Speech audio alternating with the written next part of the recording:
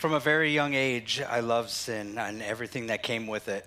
The excitement, the curiosity, lying, hiding it, and then getting away, so I thought. I have always had that personality that would always push the envelope and make people laugh, and honestly didn't know when to stop until it was too late. The older I got, the more enslaved I became to the sin in my life. Violence, domestic violence, came hand in hand with the lifestyle that I chose to continue living into my mid-30s. I couldn't stop using substances, so I did the next best thing, moved to another town for a new start. Little did I know, everything was going to continue to get worse.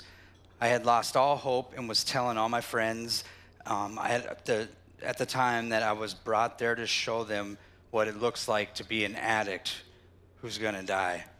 There was no hope for me. I gave my life to Jesus in 2015, and whoever said that God equips the called, I wholeheartedly believe that.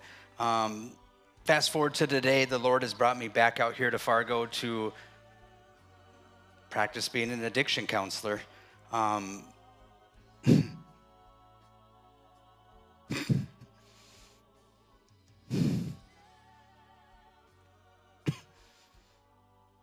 I don't deserve it, truly, I don't. I get to help people just as I was helped. The Lord has given me the opportunity to sponsor guys, mentor guys.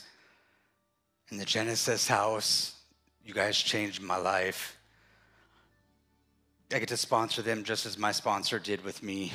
I've helped the jail chaplains with giving back, running groups as they help me overcome a lifelong struggle with anger, rage, and violence. It took anger management, distress tolerance, and character insight group to overcome that problem. Thank you, Jesus. I'm volunteering with my church. I help with Celebrate Recovery Weekly. God is good, Jesus saves, and he is alive.